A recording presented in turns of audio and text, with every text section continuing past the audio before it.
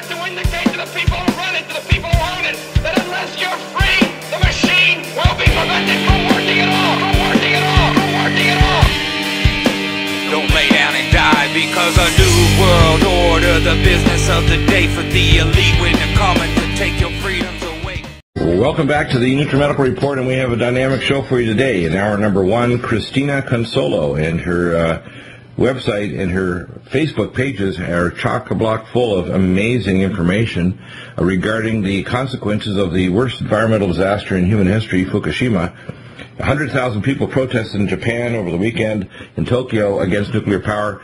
Most of the 67-plus Japanese foreign embassies have been picketed for the last number of months around the world to stop nuclear power, especially in Japan, and they've also been burning radioactive waste, averaging it. One of our top experts and activists in the world now is Christina Consolo. And Christina, you have a number of websites and blogs. I'm going to post all of them up, but what's your main one? The main one would be FukushimaFacts.com, where we have links to all of the Facebook pages, my Twitter, my radiation fallout forecast, YouTube channel. We're just trying to use social media in every way possible. And it also includes a link to a Tumblr page that we started for mutations that are being found in plants throughout Canada, the U.S., and Europe. This was something that I visualized in my area. I live in southeast Michigan, and I started noticing mutations in plants, in young oak saplings, and in weeds and mushrooms last July. Wow. Which really put me on alert. So we created a Facebook page called Mutation Watch, where people can upload their own images, and then we put them into a Tumblr account so researchers can grab images from there and use them in any of their studies, in any of their lectures. What would be a good idea, actually, coming out of the Tumblr pages for people to know how to get a proper transfer container and get a lyophilized or dry specimen of the plant so they can actually do genetic analysis. If they can get it under scanning EM, they can see if there's heteroptopic DNA, which is the best sign, or micronuclei are the best physical signs under scanning EM that there's mutagenic activity occurring, because a lot of people, especially the Environmental Poisoning Agency, the EPA, or the International Atomic Energy Agencies and the United Nations, they totally ignore this fact. They totally ignore the amount of radiation that's going on.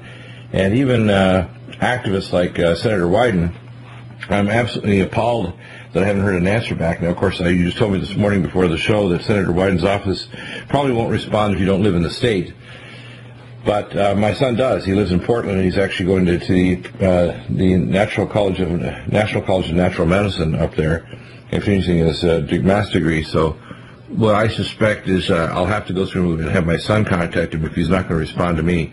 I presented this idea about doing radiation detection using aircraft, but this problem is already released hundreds of times more radiation than Chernobyl. And that means, according to Dr. Bernhoft, we presented this a few weeks ago, who's a past president last year of the American Academy of Environmental Medicine, has already poisoned people to the point where every single individual tested in their urine showed radioactive thorium here in California, and he checked with his colleagues across the country in the Academy, and every other doctor doing urine testing has detected thorium. So everyone, not without exception, has some level of radioisotopes. Strontium, cesium, thorium, americium, all these radioisotopes are now bioaccumulating. And, of course, we just reported last week the Japanese study of California almonds showing 0.02 becquerels per kilogram in California almonds. 100% of the bluefin tuna caught off of San Diego has been poisoned with radioactive strontium. It just goes on. And this idea that, and cesium, and this idea that we're, quote, safe and we're just going to have maybe a slow increase over the next 5 years of doubling the radiation is a fairy tale. Exactly. I agree. Yeah, it's really an obscene fairy tale. And, of course, we lack data. We want to have concrete data so we neither exaggerate things nor play it down or realize that certain segments of the population, the unborn, which are 10 million to 100 billion times more sensitive to radiation, and the elderly or anybody with any serious illness or a weakened tissue, let's say a stealth infection of TB or anything else. This also increases the risk of plagues. We've already had the release now of resistant TB and rubella in Japan. And I expect we're going to have multiple plagues coming out of the radiation toxic zones where the weakened population is a perfect host to develop super bacteria and viruses. Yes, and that's a lot of people, are only concerned with getting cancer from this down the road, but there are so many other conditions that can come up. I did an analysis of the Chernobyl disaster, and it was apparent that in Chernobyl, most of the people would be lucky if they got cancer because most of them died of vascular disease because most people don't realize oxidative stress, the first thing that happens is cortical damage to the brain, so you become decorticate, especially the frontal lobes are highly metabolically active. You develop eye problems, radiation retinopathies, and cataract changes, and you develop changes to any highly metabolic tissues, including mitochondria, immune system failure, and the most common things are actually vascular disease early on, like heart attacks and strokes. So people acutely exposed after Chernobyl, many of the young men died in their 20s and 30s of heart attacks and strokes and other vascular events like deep vein thrombosis and pulmonary embolism. I didn't live long enough to get cancer. And we're starting to realize, too, that cesium has almost immediate effects on the heart muscle. Oh, yeah, you can give enough radioactive cesium because cesium is a very powerful beta emitter and gamma emitter. What it does is it immediately displaces potassium and causes a toxic effect in the conduction bundles and can cause cardiac arrhythmias or a toxic tachyarrhythmia that can be almost immediately fatal. So if there's a massive surge in cesium-137, you can have a whole bunch of people that are teetering. And most people don't realize by the time you get into the 7th decade, 10% of the population have got chronic atrial fibrillation, which is a major contributor to death. And so many people don't realize a lot of these studies that are just coming to light, too, are only measuring one or two different isotopes when there were hundreds of isotopes that were released from the reactors. Exactly. Yeah, so tell us all about your journey on this whole process, because obviously you mentioned this morning that you have come around the corner. You used to be a booster years ago for nuclear. Then you realized exactly what was going on. Tell us what's your transformation and how this happened. And you're now one of the, I would say, primary lightning rods for it, because I know Joel Skousen came up with a very blazing negative comment in his journal against some videos and material you posted up about the dangers of Fukushima cooling pool 4 and the disaster to the northern hemisphere. I've actually had our nuclear expert Chris Harris on, and Chris Harris has quoted the radiation physicist who actually did the full analysis and published it in April on what would happen from Fukushima, and just if 10% of the cooling pool fuel rod assemblies, 1,535 of which, if only 10% go, the amount of radiation released in the next major burp, I call it, will be 30 to 100 times the amount of released radiation. And if 100% of the fuel rod assemblies, that doesn't even include the other parts of the plant, go, all at once, we will have the release of 3,000 times more radiation than was previously released last year.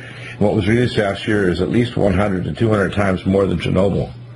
So we're dealing with a global catastrophe of biblical proportions.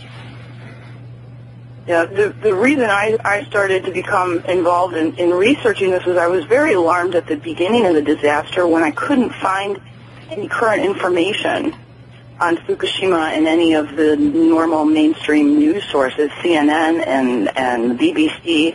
In fact, I got rid of my television a few weeks after the disaster so that I could just research full time, and I had been intensely interested when Chernobyl happened. And using, we have so much research from Chernobyl that we can, extrapolate, and a lot of this was assuming, yes, we are going to have contamination, especially in the food supply, and this is a huge concern with, children and how profoundly they are affected by it. It's bad enough for the adults, but for children or for pregnant women, it's unspeakable that this isn't being talked about at, the level of the Academy of Obstetrics. They're not warning pregnant women not to fly or to do any type of mitigation. They're not warning them against eating seafood. And, part of that is just doing phone calls, doing a radio show. We try to teach people you don't need to be a physicist or a scientist to understand this stuff. What you need to know is all radiation is bad, and there's easy ways to avoid it, low cost. Exactly. Back in a moment. Welcome back, and Christina, let's walk through some of the latest information you posted up and the most powerful responses you've had from people and comments on various networks. I'm sure you're being asked to come on some of the major networks too, on the what I call the snooze-tainment, or I call it the snooze, because they try to put people to sleep. They don't want people to know that if they're flying, for example, to the friendly skies, they may actually be flying through a radioactive plume, and there's going to be an averaging or dissipation of radiation from Fukushima as it circulates the planet many times, but there's also going to be giant plumes. And let's say at 26,000 to 31,000 feet, there's a plume with X number of becquerels per cubic meter of space. If you're flying in at 547 miles an hour and now concentrating that plume because you're flying at 30,000 feet or 25,000 feet and enter that plume, you have to compress that air down to 8,000 foot average height equivalent. So that means maybe that air is going to be compressed 8 times. So if it's X number, you can take 8X for the amount of radiation you're going to be exposed to, counting the number of breaths per minute and number of mils per respiration. You're going to be swallowing and breathing a hell of a lot of radioactive fleas, which means we may not have bad dry cleaning for the airlines, stewards and stewardesses, not just from Alaska Airlines. I'm now hearing reports that American Airlines and others are now reporting to sickness. I would expect immune suppression, hair and skin changes, respiratory problems, nasal bleeds, GI tract problems as the radioactive fleas get in their GI tract and cause holes and suppress what's called the crypt cells in their villi. So I can give them a laundry list of what I expect could happen in someone who's exposed to what I call subacute radiation sickness. Mm-hmm. And I think that we may not have bad dry cleaning, but we may have radioactive plumes that our pilots, our airline stewards and stewardesses are flying to, and although they have higher radiation levels because they're closer to the sun or cosmic background radiation, and you can look at the NOAA reports from 2007, which I posted about a month ago, it's very evident to me that we don't have any data that tells us exactly what it is. So I flew to Portland a month ago to visit my son in Portland, Oregon, and I took my Inspector Plus radiation detector and took GPS photos with my iPad and iPhone Series S, and I was freaked out when I saw how fast it rose. And when I flew back, it rose even faster, and then it dropped off about a half an hour into the flight back to half normal, which means it was a giant plume of radiation north, which is in Oregon, and the plume was not present from Northern California down to where Landor was significantly less. So that we're seeing giant plumes of radiation, and no one's tracking them, mapping them, and we need to know where the hell they are, because if it's high enough, we may literally have a civil defense disaster where, in Israel they had to take people's windows off because they thought back in the Gulf War with Saddam Hussein, he might send rockets in with chemical weapons or biological weapons. Well, we could have a radiation disaster where the radiation levels could be so high that just going out acutely and breathing in the outside air during a radiation plume for a matter of a few hours in an afternoon might permanently affect your health.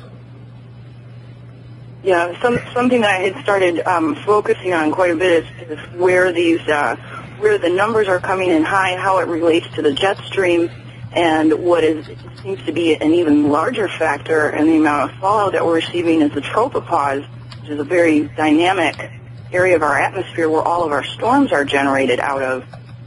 There's a couple of groups that are using crowdsourced data, and I put together a forecast 3 times a week of where I think the highest levels of fallout may be.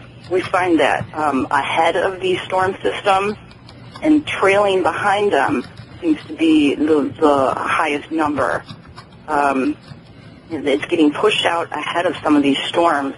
Did you corroborate any of your numbers when you were flying with the jet stream? Yeah, I looked at the jet stream, and it appears that the jet stream was further north, and in fact it was over Oregon and Washington State, and it's exactly what I suspected, is that the jet stream tends to push these plumes ahead of it, or it hits the boundary zone of the jet stream and it bunches up against it. But that's only conjecture. If we don't have data, we actually can't do 3D modeling or 4D modeling to see exactly what's happening. So let's say, theoretically, if we had 100 airlines putting up jets across the Pacific Ocean, across Alaska, and we have to also know that plumes can go over the Arctic Circle. Mm-hmm. That we could then identify the how many knots or miles per hour the plume is going, or kilometers per hour.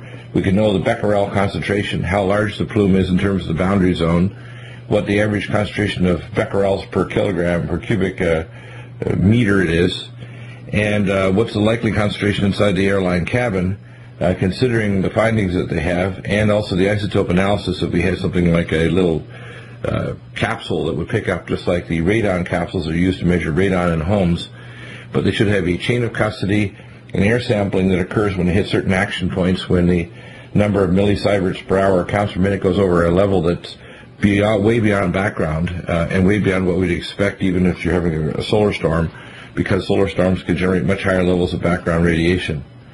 But we're not hearing anything from the Airline Stewards Organization. If you're listening and you're an airline steward, you need to pay attention. We want to help you. We want to get data. But even UC Berkeley has stopped responding last year after me having contact with them. No other universities are picking up the ball. The Environmental Poisoning Agency, the EPA, are useless. They should be fired, and I agree with Ron Paul on that. And the International Atomic Energy Agency is trying to whitewash it, along with our government, including Obama, who thinks that nuclear power is green when it's only green when you're dead, because rigor mortis is setting in. Nuclear power is not green unless it's tokamak fusion reactors, and the more advanced type nuclear reactors are even still dangerous, that are thorium or cerium or pebble bed reactors, were developed in South Africa. So what I see is a conspiracy of silence and a conspiracy of inaction, when they know this is going to basically be like the movie 8 or 9 years ago that came out called Children of Men, where basically the last young person died and everybody on Earth mourned because no woman either could have a pregnancy or would dare to have one. Yeah, I'm also upset with the lack of information that's coming from a lot of our cancer organizations. In fact, just 2 weeks ago, I called the Canadian Cancer Society, the American Cancer Society. I called UCLA, Keck School of Medicine, California Pacific Medical Center, and I know people that work at all of these institutions. There's nothing on their website about low-level, long-term radiation effects on health from Fukushima. The only place that I could find any information was on the CDC's website, but the information they have is only for the immediate effects of a meltdown if you are in the evacuation zone. There's nothing for long-term health effects. And but even their information on immediate treatment is dated back to the Cold War days of the 50s and 60s. It's completely out of date. Mm-hmm. And a lot of people think that Chernobyl just affected Russia, but they've had increases in thyroid cancer and other conditions in Belarus, the Ukraine, Turkey, Greece, Romania, Bulgaria. Romania is quite a bit south too.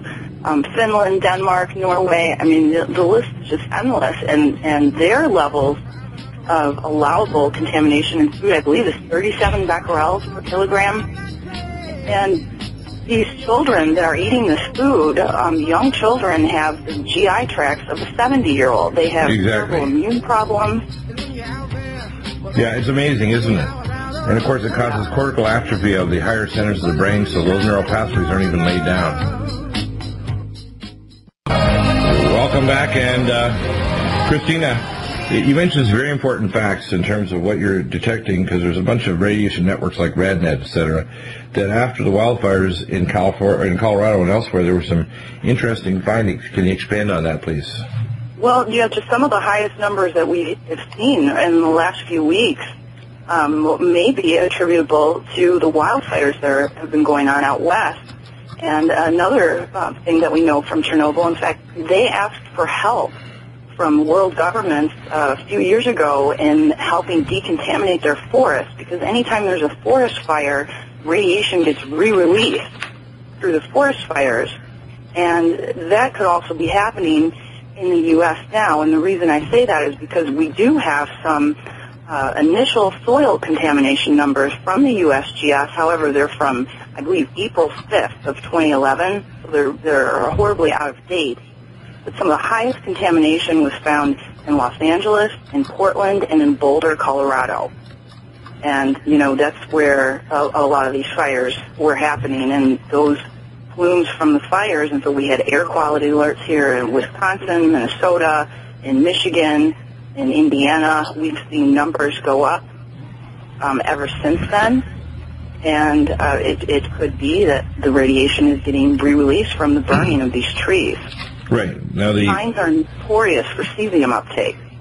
Yes, in fact, what happens is people should realize that most of the radiation released in the black current, or the Humboldt current we call it, that comes from Japan, that splits and goes north toward Alaska and south toward Washington, Oregon, and California down along the Baja, that those radioisotopes released into the water dissipate and are absorbed incredibly fast by phytoplankton, go through the food chain and get bioconcentrated all the way up to the bluefin tuna, but they don't just stay in the water. They get absorbed amazingly fast. For example, if you give somebody radioactive strontium, radioactive cesium, the body literally devours it. The same thing goes on with bacteria. That's why we see these they call it black mold, black mycobacteria around Japan and Tokyo.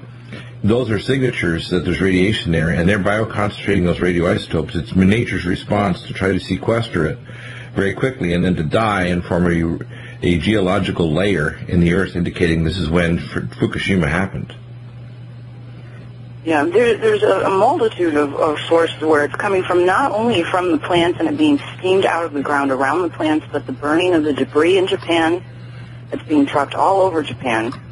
In fact, we had 9 workers that passed out and were taken to the hospital at one of these incinerator facilities last week. I believe it was in Kanto. And several of them died from myocardial infarction. Yeah, So well, that's how the seawater that is being, what's being poured onto the reactors and pouring into the ocean. A lot of the storms that hit our west coast are being generated out of this radiation slick that's moving across the ocean. Exactly, and there's also released that way. The other thing is when you pour really hot water on top of hot radioactive fuel rods, uranium fuel rods, you form what's called uranium uranal ion buckyballs. And those buckyballs can carry up to 64 uranium ion isotope inside those buckyballs that literally float on the surface of the water and can bounce through the air anywhere up to 300 miles inland.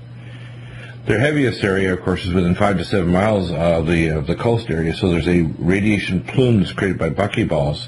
So that is one of the aerosolized areas, and those can carry some pretty heavy isotopes like strontium, cesium, americium, etc.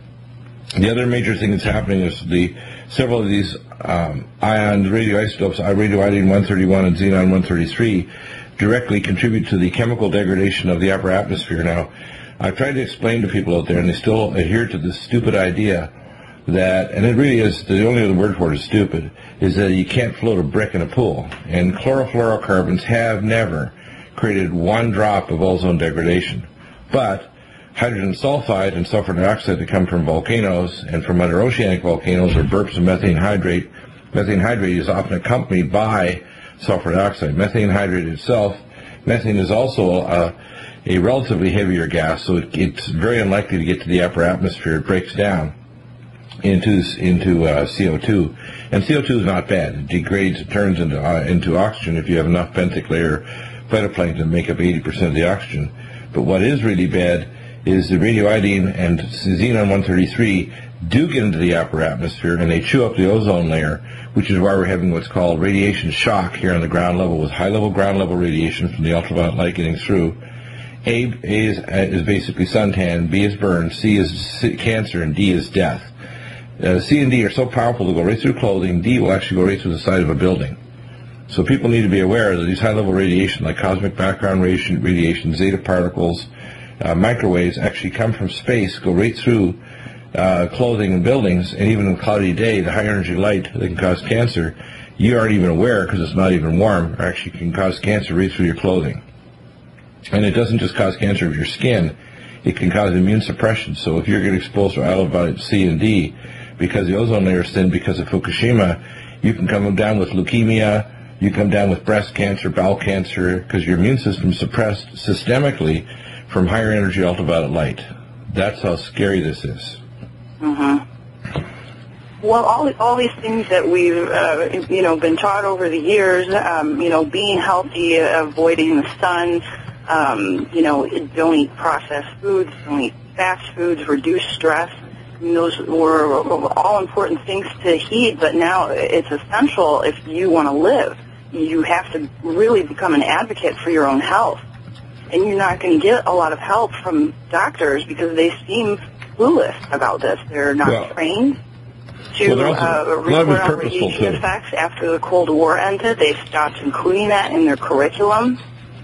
So this is almost a whole new avenue for them to learn about as well. If they had a drug that could supposedly protect against radiation, you can guarantee the doctors would get trained on how to recognize at the lowest threshold possible so they could push the drug. But because we don't have a possible drug, now we have a radiation protocol, and I'm going to repeat. The core protocol, we have a special line, includes 2 NIOSH N95 masks. It contains the diatomic Nucleodine, the Edgar Cayce diatomic iodine. It'll protect your mitochondria and mitochondriogenesis stops. You stop making new mitochondria if you get radiation shock from radioiodine 131.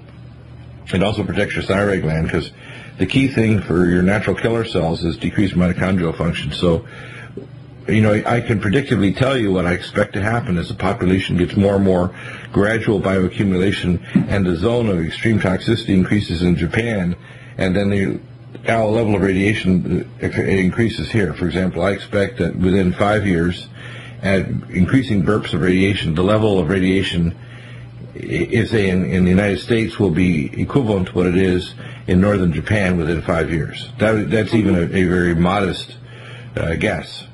In terms of Japan, if there's major releases, they should be evacuating now. They shouldn't be thinking about evacuating. There should be evacuations of northern Japan now. They should immediately try to not put this in a sarcophagus, but Kevlar spider-soaked tents, build a corium catcher, seawalls, and start a circulation system where they cannot make millions of tons of radioactive water and pump it into the Pacific, but pull out the isotopes, turn it into a solid waste, and then take it in special radioactive container ships to put in the bottom of a zinc mine, or tin mines, which are the deepest mines on Earth, well below the water table, where it can be entombed forever. But this situation is going to get a lot worse before it becomes catastrophic. Right, and all those predictions are only if Fukushima stays exactly the way it is now. We don't have any more pools that lose cooling. Exactly. Let's go through each one of them. Reactor number 1, 2, 3, 4, and 5 and 6, of course. Then there's 7 storage sites on there. Cooling pool 4 is the worst right now because if the seal breaks, no amount of pumps will work. And 2 weeks ago, they lost the uninterruptible power supply and jury-rigged a supposedly temporary power supply. Not a good situation. Back in a moment. FukushimaFacts.com, Christina Consolo. Welcome back, and Christina, let's go over some of the interesting things on FukushimaFacts.com and some of the links. I think in this area. Now, also your show, they want to listen to Nuked Radio. How do they listen to your program? We're on the Orion Talk Radio Network. The show airs from noon to 1 Eastern Standard Time on Tuesdays and Thursdays. We originally did it for a month, starting the day after the 1-year anniversary of Fukushima. And it was to get people up to speed on Fukushima, the effects of radiation on health, and how to avoid it. And we had such a huge response, we decided to continue doing the show twice a week, and we will continue to do it as long as we can.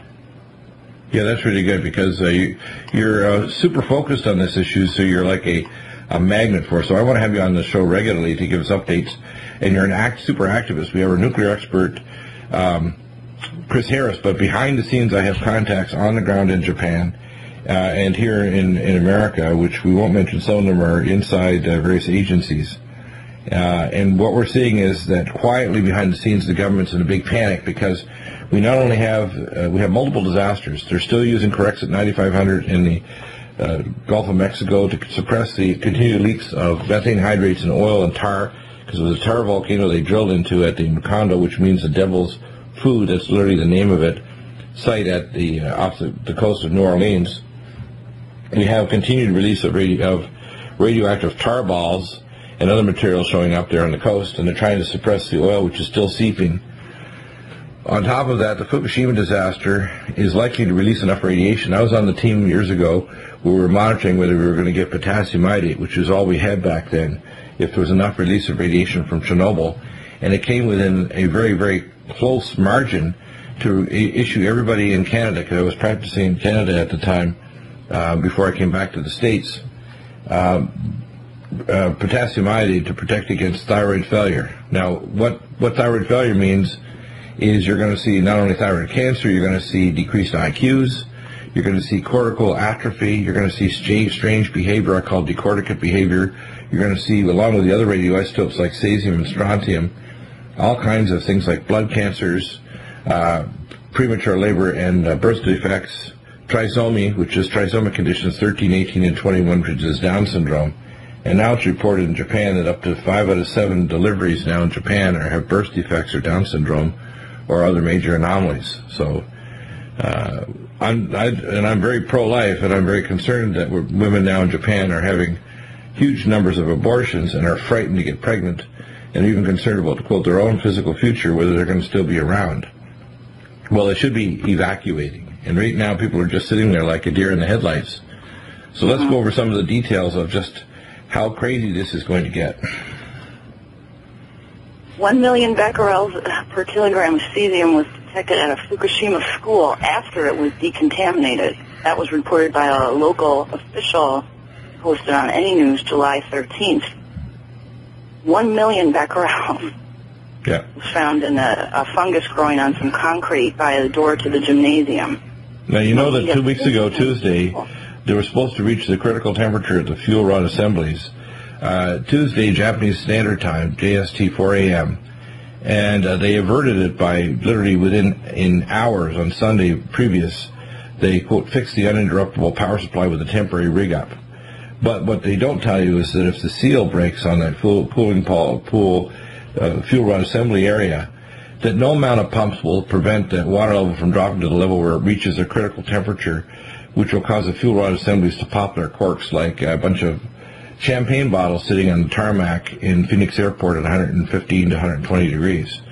So what will happen is these assemblies will pop their corks, and the amount of radiation will cause what's called sky shine, so much radiation that you won't even be able to service any of the areas in the entire area around it. And that radiation plume, if it blows toward Tokyo, could cause an immediate environmental radiation disaster that is thousands of times more radiation than Nagasaki or Hiroshima without the explosion. One thing that I've repeatedly asked every expert that I've had on my show is, where's the corium? Why isn't anybody talking about the corium? We have ground-penetrating radar, we have optical coherence tomography, even HARP see under those plans. Why isn't anybody talking about? Well, not just HARP. There's a thing called torsion field imaging, and we had it actually from space in the 50s and 60s. So we saw these underground dormant magma domes from old volcanoes, which is one of the favorite places to build underground cities around the world, because dormant magma domes can be anywhere from 1.5 to 11, 12 cubic miles in size, anywhere from 1.5 miles to 5-6 miles down. So it's ideal for building underground cities, besides the matrix ones built by these high speed tunneling devices that use sodium-cooled nuclear reactors and an impact laser against the rock surface to create literally a rock vapor that they can blow on the sidewalls and form an obsidian core. What they have done is they can actually visualize from space. It's called torsion field imaging, and they can actually identify not only an image but also the radioisotope characteristics from space up to 440 meters below ground. They can actually see and identify not only the shape but the actual isotope analysis.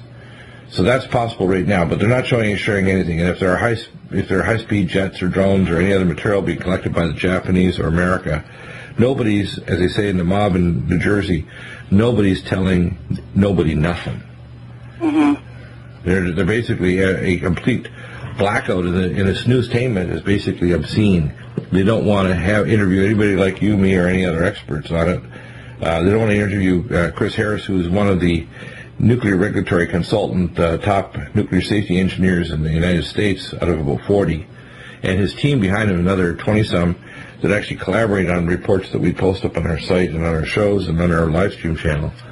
They don't want to interview anybody just asking good questions like JASCO that they X'd out of the nuclear safety, and as a result we're sitting wondering what the heck is going to happen next, because we have officials that have what's called cranial rectal insertion syndrome, where their head is up their butt.